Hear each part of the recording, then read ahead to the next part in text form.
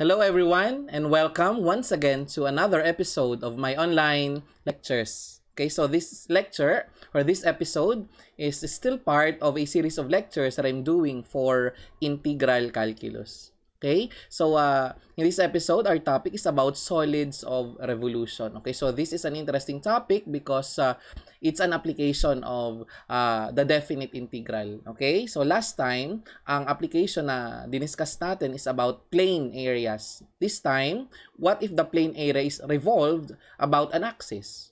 So that plane area will generate a solid. And our interest in this episode is to determine that solid, no, or the volume of that solid of revolution. Okay, but before I proceed to our topic for today, isang shout out muna sa aking friend and former colleague in UST, si Ma'am Kani at saka si Sir Pip. Congratulations once again kasi nagkaroon na sila ng baby finally. And yung baby nila actually magto 2 months na, si Therese at saka si Tadea. Okay, so congratulations ma'am and sir and hope to see you again very soon. Okay? So, now let's get to the topic, no? So as I was saying, ang topic natin is about solids of revolution. No? So why do we call this a solid of revolution? Because that solid is actually formed when a plane area is revolved around an axis. No? So if we revolve the plane area about an axis, it will create a solid. And that is why we call it a solid of revolution. Okay, so to demonstrate kung paano ito nangyayari, consider this graph. The graph of a certain function y equals f of x. Ito siya. Now, there is a certain area under the graph of f of x. So, ito yung area niya ngayon. No? So, that area, marunong na tayong kumuha niyan. No? Sisiw na yan. Mani-mani na lang yung pagkuha ng area na yan. Ngayon, what if itong area na ito, pinaikot natin about, for example, the x-axis. Okay? So, pag umikot yan sa x-axis, therefore, magge-generate siya ng solid. Okay? Solid, no? So, para bagang ganito. So, if a plane area is rotated about an axis, it will generate a solid. And once again, no? In this video, our goal is to obtain the volume of this solid. No? So, ano itsura ng solid kapag ka itong area na to umikot sa x-axis? Eh, di ganito po. O, tingnan ninyo. So, makaka-form siya ng ganitong solid. No? Yung kulay violet na yan. No? So, of course, it's not hollow because it's solid. Now, again, our goal is to obtain the volume of this solid. Now, to obtain that volume, i-isolate ko muna tong volume na to, no? And gumawa tayo ng isang differential area element, no? So, yung tinatawag natin na strip, no? So, more formally, we call it the differential area element na alam naman natin na may length at saka width. Ang length niya, of course, is y, no? So, if this differential area is here, then its height here is still y, no? The value of the function y at this point. Now, it's there. Okay? So, the height of the rectangle here is the value of the function y at this point. Okay? And its thickness, of course, is the differential of x. Okay? Now, kapag ka umikot ang strip na to, di ba iikot yung area? No? So, imagine this strip revolving about the x-axis, what will be formed? No, makaka-form tayo ng isang ganito. Okay? Para bagang ano siya, piso, no? So we call this a disk, no? A disk. Okay? So this method is actually one of the 3 methods of obtaining the solid of revolution. Okay? So this is the first method. We call this the disk method. Sulat natin, no?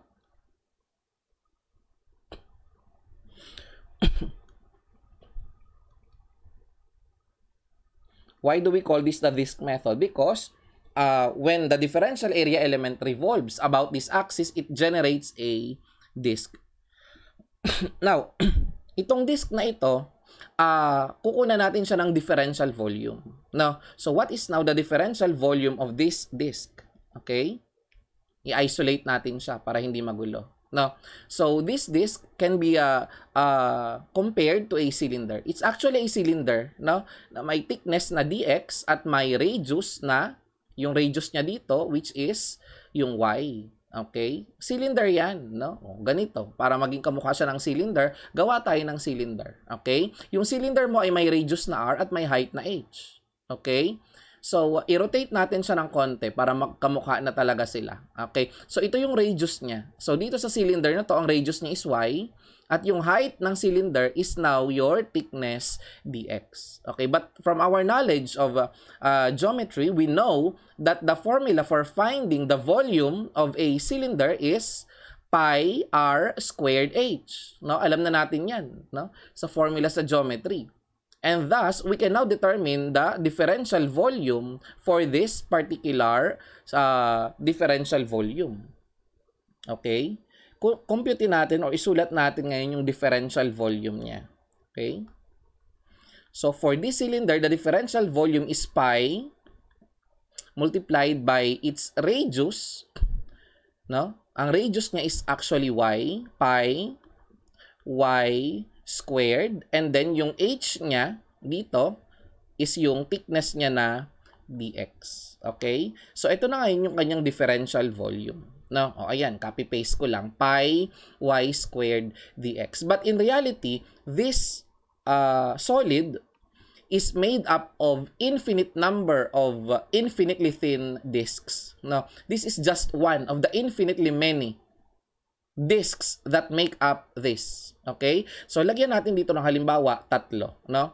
These are just 3 of the infinitely many discs that make up this solid. No? So, to get the total volume of the solid, I have to add the volumes of the infinitely many discs, and that can be obtained, of course, by means of integration. No? So, kung i-integrate natin itong dalawa or equation na ito, integrating both sides, we will get the total volume here. No? So, the total volume is now pi times the integral of y squared dx from x1 to x2. Okay? So, ang ating limits of integration ay x1 at saka x2. Alin yun? Okay?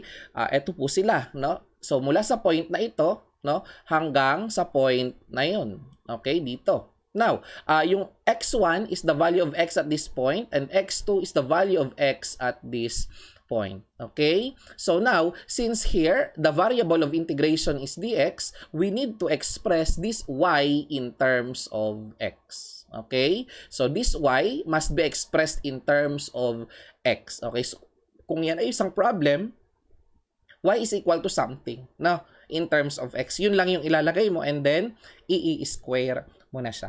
Okay po? So ayun lang. Madali lang. So, kinakailangan lang tandaan mo yung formula ng differential volume. No, actually, lalagyan ko siya ng generic formula dito. No? Generic formula ng differential volume. dV. So, that's pi times r squared. And then, yung height niya na napakanipis, kaya differential height siya. So, pi r squared dh. So, to get the total volume, we just integrate. Pi times the integral of r squared times dh. Okay? Pi r squared dh. So, this r could be x or y depending on the orientation of your strip. No? So, if in this case, nakita naman natin na yung r natin ay y, no? At yung dh natin ay dx. No? So, if this disk happens to be horizontal, then your dh would be dy. Okay? So, ayan. Pero ito yung generic na formula for finding the volume. Now, this could be x or y. This could be dx or dy. Okay? So, that's it. Meron na tayong isang formula. So, this is the first of the 3 methods, the disk method. So, now let's discuss the second one. No? So, in this case, magbigay ulit tayo ng graph. No? So, ayan. The graph of an arbitrary function, y is equal to f of x. Ngayon, halimbawa, meron tayo ditong differential area element, kagaya nung kanina, yung strip. No? So, kung dito siya iikot sa x-axis, kagaya lang nung kanina, disk method yon. Okay? So, we use the disk method if the differential area element is perpendicular to the axis of revolution. No? But what if the question tells us to rotate? Okay, so this differential area element has a length y, no? And a thickness, of course, just like before, dx. Okay? Now, what if this differential area element is revolved about the y-axis instead? No? Kasi kanina kung x-axis yan iikot, disk method yan. Eh, alam na natin yan. No? So, what if dito naman natin sa paikutin sa y-axis? Can you imagine what will happen? Okay. So, this, iikot siya doon. So, makikreate siya ng cylinder. Okay, ayan. So, cylindrical shell. Bakit shell? Kasi po, hollow yung loob niya. No, wala siyang laman. So, imagine para siyang lata na butas. No, butas yung taas, butas yung baba. Para siyang lata ng sardines, halimbawa, or gatas na evaporated na Alaska, 'di ba? Tanggalin mo yung taas at saka yung baba, ganun siya. Okay? So, ngayon, kukunin muna natin yung differential volume ng cylindrical shell na ito. Knowing na siya ay hollow. Okay? So, how do we get the differential volume of this cylindrical shell? I-isolate natin siya, no? I-isolate natin. So, ano ang dimensions ng cylindrical shell na yan? Of course, it has a radius, R, and a height, H. Okay? So, walang area yung taas niya kasi nga hollow siya. Okay? But, it has a certain thickness, dr, no? So, sa illustration na ito, itong dr, that is actually your dx, no? And this height is your y. Okay? So, na makukumpute na natin ang differential volume ng cylindrical shell na yan, no? Sulat natin, ha? Ano ang kanyang differential volume? Okay? So, for the differential volume, dv, we have, kunan muna natin siya ng circumference. No? Ano ang circumference ng ibabaw? So, that's 2 pi r. Okay? And then after that, multiplyan natin ang height. Okay, h. And then multiplyan natin ang thickness para maging cubic yung units niya, dr. Okay? So we now have the differential volume for this cylindrical shell. That's just the circumference multiplied by the height multiplied by the thickness. Okay? So, once again, this 2 pi r is your circumference here. And then, minultiply siya natin ang height. No? So, ngayon, ang dimension niya, naka-square na yan. Since ito ay volume, dapat cubic. Kaya, multiply natin ang thickness para siya ay maging cubic units. Okay? So, now, again, to find the volume of that the entire solid, it's made up of infinite number of cylindrical shells na may infinitely thin thickness. Infinitely thin. No? Cylinders. Okay? And to obtain the total volume, we just integrate both sides. Now, i-integrate mo lang yan. Now, itong R na to, pwede natin siyang palitan ng X. Bakit po? Kasi from here to there, that is just the arbitrary distance of this differential area from the axis of revolution. So, this differential area could be here. No? It could be there. So, kung nasaan man siya, gaano siya kalayo mula sa axis? That's arbitrary. That's why we represent it in terms of X. So, that is why R is equal to X. And this height, no? So, pag tiningnan mo yung drawing, itong height na to, ito lang yun, Y. Okay? So, that H will be equal to Y. And of course, this dr, no? Can be replaced by dx. That is why we can now have the formula for the differential volume, no? 2 pi xy dx, no? So, ito yung R, ito yung H. Ay, RH. Oh no, red horse. 2 pi RH dr. So, we replaced R with X, we replaced Y or H with Y, and we replaced dr with dx. Okay, so ganun lang po kadali. Ano? To get the total volume, we integrate both sides. So now, the total volume is equal to 2 pi times the integral of xy dx from x1 to x2. Okay, so the limits of integration is x1 to x2.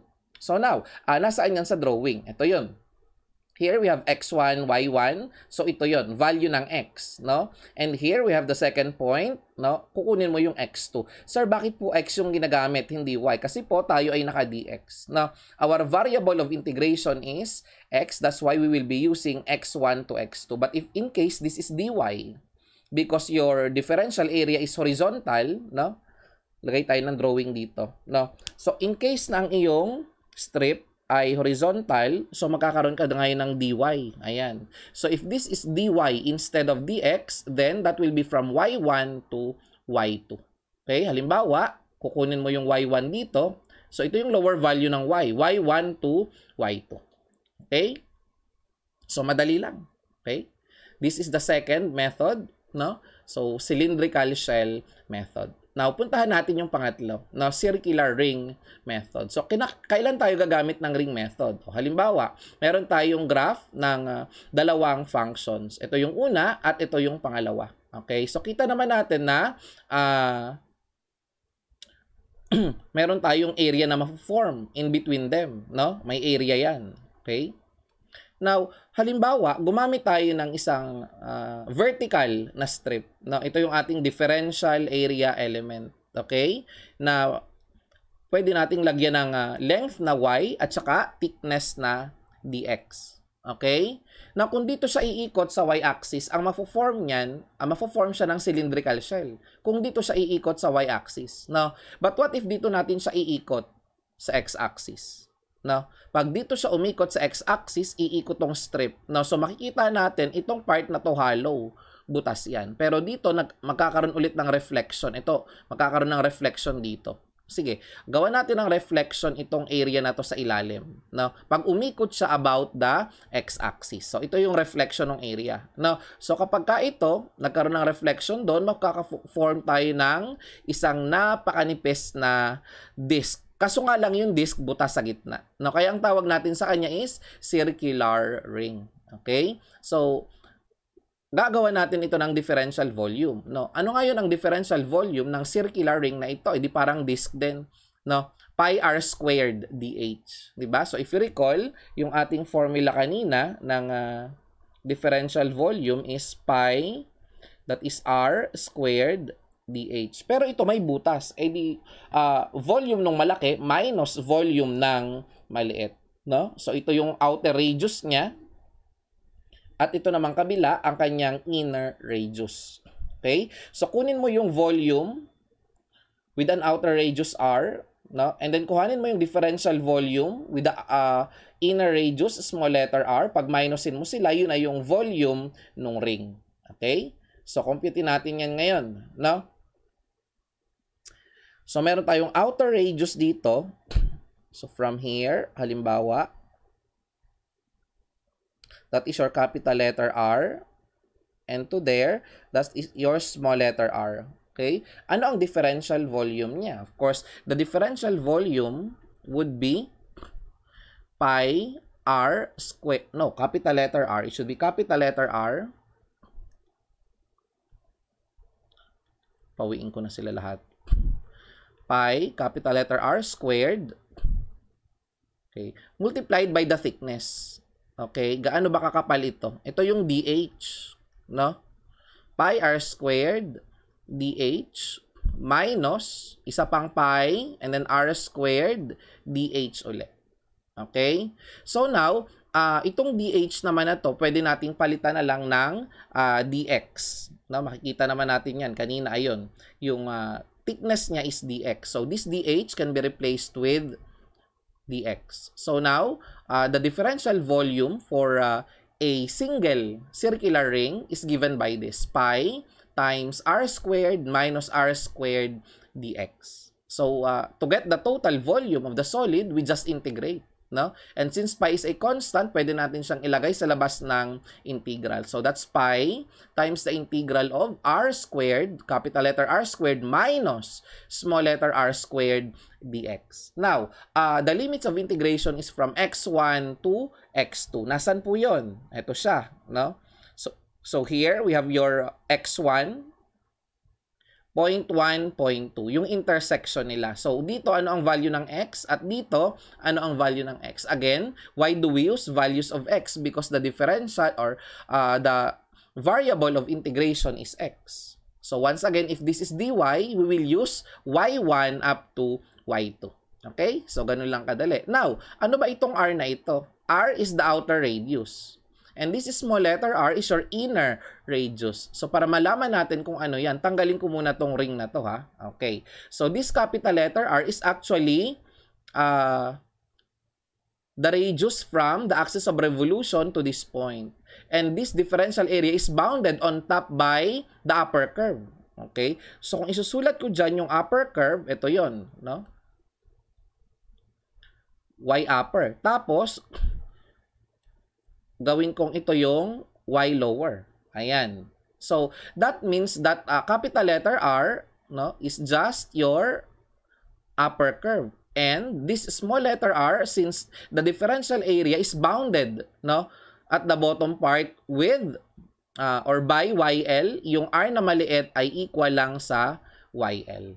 Okay? So sulat natin dito ha, yung r na malaki ay equal lamang sa upper curve at yung r na maliit ay equal na lamang sa lower curve. No? So kung anong given dyan, y as a function of x, no, and also for this YL, y as a function of x, yun yung ilalagay natin dito, no? So y upper squared minus y lower squared and then dx. Okay? So that's it. Yun na.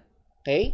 So now we're able to discuss the three methods of obtaining the volume of a solid of revolution. Okay, so let us have a recap. The first one is the disk method, and that is used whenever your differential area element is perpendicular with the axis, and at the same time, it touches the axis.